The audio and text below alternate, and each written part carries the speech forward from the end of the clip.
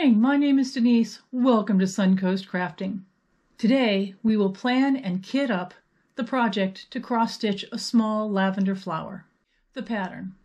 The lavender flower design I'm using is from the Freestyle Projects page on the Diamond Dotz website. Deciding which fabric to use was a project in itself. First, I looked at a selection of yellow fabrics. Then I brought out purple fabrics. And finally, I put together green fabrics. In the end, I liked the look of the sparkly green overdyed linen called Crystal Kermit. I bought this fabric years ago from a wonderful cross-stitch shop in Venice, Florida called Needlepoint Ivy. Sadly, this charming shop is no longer in business, but there is a lovely restaurant called Café Venice where Needlepoint Ivy used to be. With live music and gourmet food, Café Venice, like so much in Venice, Florida, is definitely worth a visit. So how much fabric do I need? I used the 1-2-3 stitch linen even weave fabric calculator to calculate the fabric size. The pattern is 38 stitches wide by 39 stitches high. I wanted 3 inches extra fabric on all sides for framing. I'll be using 28 count fabric stitched over 2 threads. According to the 1-2-3 stitch calculator, I will need fabric 9 inches wide by 9 inches high. The stitched area will be 2.71 inches wide by 2.79 inches high, or about 3 inches wide by 3 inches high. You can see why I use the calculator instead of doing the math myself. The next step is to convert the diamond colors to thread colors. I used the DMC to Diamond Dotz Conversion Chart on the Diamond Dotz website to convert the Diamond Dotz diamond colors into DMC thread colors. I downloaded the chart from the Diamond Dotz website. At the bottom of the Diamond Dotz Freestyle page, click DMC Conversion Chart for an online chart. At the bottom of that online chart, click the Download DMC Conversion Chart. When the Save As window opens, select a folder and click Save. So now let's create our beautiful lavender flower.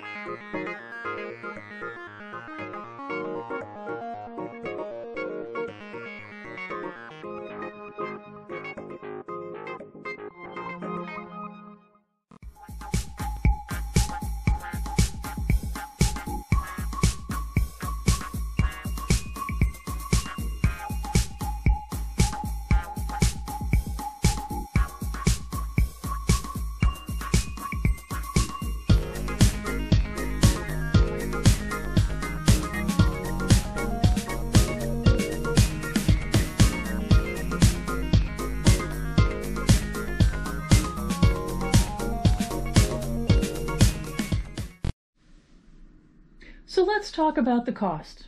First, let's talk about the pattern. The lavender flower design I'm using is from the Freestyle Projects page on the Diamond Dotz website, so it was free. So let's talk about the fabric. I bought the glittery green 13-inch by 17-inch piece of 28 count overdyed linen called Crystal Kermit fabric years ago for $14.50 at a wonderful cross-stitch shop in Venice, Florida called Needlepoint Ivy. Let's talk about the threads. There are 6 colors in this project.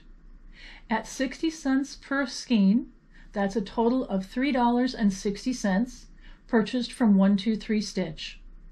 I'll use these skeins on more than one project. Let's talk about finishing the project. The 6-inch by 6-inch frame was $9.99 on Amazon. The 3-pack of 8 by 10 press-on mounting board was $10.61, or $3.54 for one piece of mounting board. Let's talk about the total. The total for this project is $31.63 for the cross-stitch lavender flower. The total assumes you are using these items only for this one project, and you are using all new items, nothing left over from another project. The frame and mounting board are $13.53, or 43% of the $32 total. The linen fabric is $14.50, or 46% of the $32 total. Often in cross-stitch, the fabric is the most expensive part.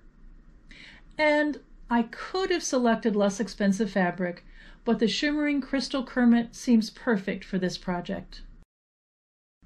If you have a masterpiece that you created, please leave a link in the comments to your YouTube, Facebook, Instagram, etc. site to share your beautiful work. Thank you for joining me today. I look forward to working on more projects you are interested in. Please like and subscribe and join us again for Suncoast Crafting.